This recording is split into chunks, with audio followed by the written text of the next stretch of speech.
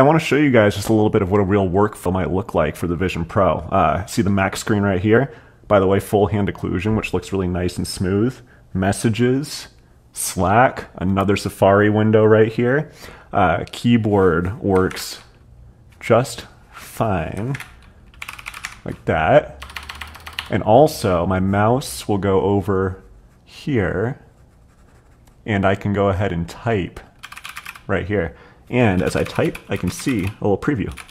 I'll show you a couple more things. Got the messages again. Got music set up here. Big screen TV set up on my wall. Gordon Ramsay showing me how to cook above the stove. Notes right here for some groceries. Can walk around freely. Here's what it looks like when it's on. Hey, how's it going? Oh, hey, catch. Thank you.